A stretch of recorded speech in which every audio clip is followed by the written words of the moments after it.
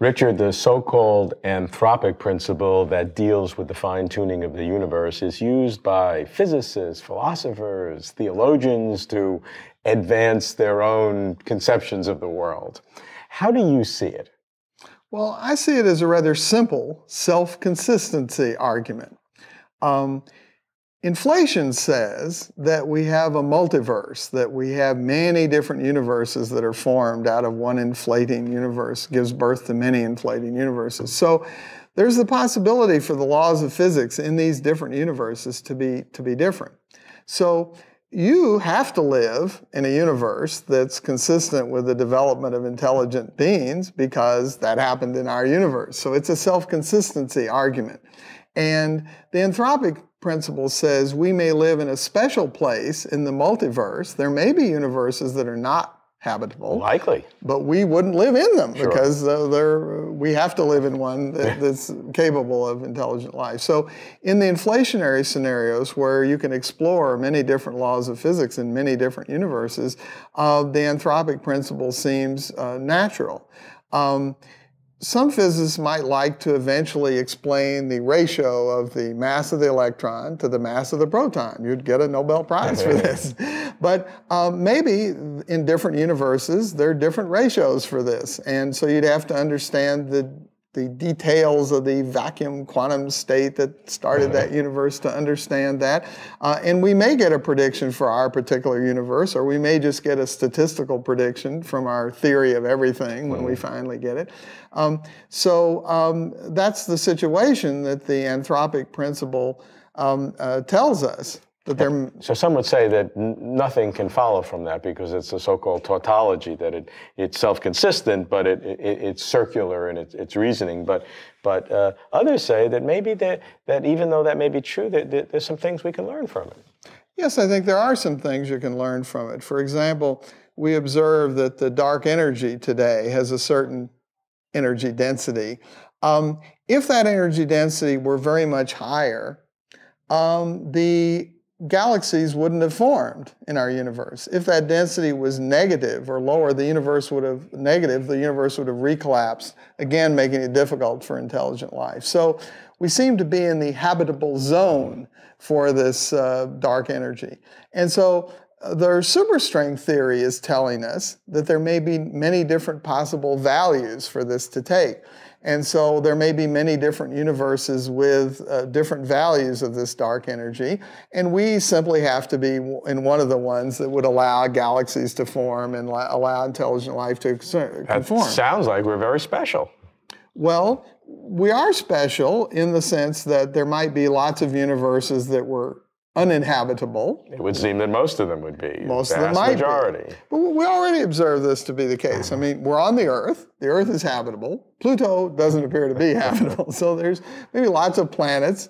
We're not living in the center of a star. That's too hot. We're not living right at the beginning of the Big Bang. So within the multiverse, we have to live in one of its habitable zones. And we can learn something about, for example, maybe why the dark energy has this particular value that we see, maybe an accident of the fact that it's within the habitable zone, and there could be values of it that are different elsewhere.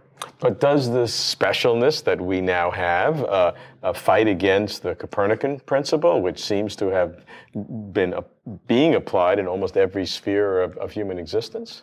Well, I've written on the Copernican Principle and what you can learn from it. The Copernican Principle is very important. It says that your location is not special. So when you combine this with the Anthropic Principle says, yes, in the multiverse, you may live in a special place because it has to be habitable. But the Copernican Principle tells you that out of all the places for intelligent observers to live, you're likely to live in one of the non-special places. And why is that? Because there's many, many non-special places for those intelligent observers to live, and only a few special places. So you're simply likely to be in one of the many non-special places. It's why you're likely to be born not on January 1st. Are you born on January 1st? No, of course not. How did I know that? Well, there's so many other days of the year. And you can use this to predict future longevity of your intelligent species and so forth. But this principle is very important. So by combining the Copernican principle with the Anthropic principle, which seem superficially to fight each other. Yes. One saying we're super special, the other saying we shouldn't be special at all, right? Yes. The Copernican principle sort of mitigates some of the specialness that there is in the Anthropic principle. But does it in a, as far as the Anthropic principle is concerned, in a theoretical way, because we have no other data of any other place. We're hypothesizing. In the Copernican principle, in this universe, that's real data. We can look out, we see other galaxies and stars, and we know we're not. The Copernican principle gives testable predictions. I can predict the future. I use the Copernican principle to predict the future longevities of Broadway plays, given that when I wrote my paper, it was a random time relative to the longevities of these plays. And that worked out. 44 plays, and 40 of them worked out correct within the 95% confidence level. So, and 4 left to be decided. So that's working out well so far. You can make predictions according to the Copernican principle that are falsifiable. The Anthropic principle, the reason we have interest in that is that our theory of inflation, which does make very specific predictions about what the cosmic microwave background should look like and so forth, it does predict in principle that you will make multiple universes. So we have to take that seriously because of the observational data we have in favor of inflation. So then how can these two be combined, Anthropic and Copernican? What do we then conclude about our existence?